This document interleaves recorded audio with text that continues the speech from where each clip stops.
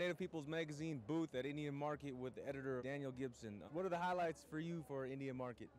Well, yesterday was the Best of Show unveiling. That's always a really exciting time because you get to see all the work in one spot together, the best work maybe that Indian country can produce. So we're here at the Wars Luncheon and checking out some of the artwork. Like this piece right here is my friend David Boxley's from Metlakatla. He's Simpson, and he's a wood carver. He does traditional work on cedar, carves totem poles, masks, things like that. As you see here, we have some cedar woven hats that are traditionally made, and they're Tlingit, which is actually my tribe. So it's pretty cool to see some artwork from Alaska down here. And this is actually made by a friend of mine, Gianna Willard, and her artwork is great. Some great cedar hats. This is some amazing quill work. Traditionally made porcupine quills. They have to boil it, chew it up, dye it, and there's very few people that can do this kind of work. And here we have some beadwork that's amazing as well. This is intricate beadwork, very small beads, probably size 15 or something. I don't know my beadwork that well. And here we have the Best in Show prize-winning piece by Jamie Okuma. Jamie's won twice before. This is her third time that she's won.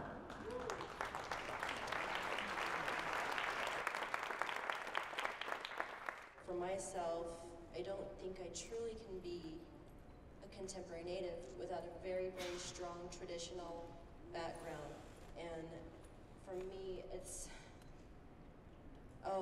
so exciting that for me to win Best of Show with one of my most traditional pieces I've ever done is just incredible. And again, thank you all for coming. Oh, I got an awful place right there.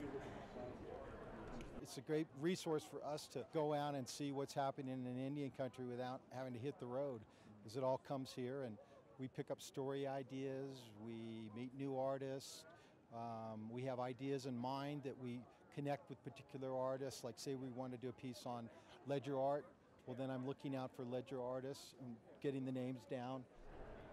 It's actually Terrence Gardapi from Montana, Blackfeet. Anything that just jumps out at you in particular? Yeah, I mean there was some great work at the Best of Show yesterday. I really like Kevin Poirier's buffalo horn belt that he made. I love Todd Bordeaux's story stick. We picked a piece out for the first time to give the Native Peoples Creativity Award.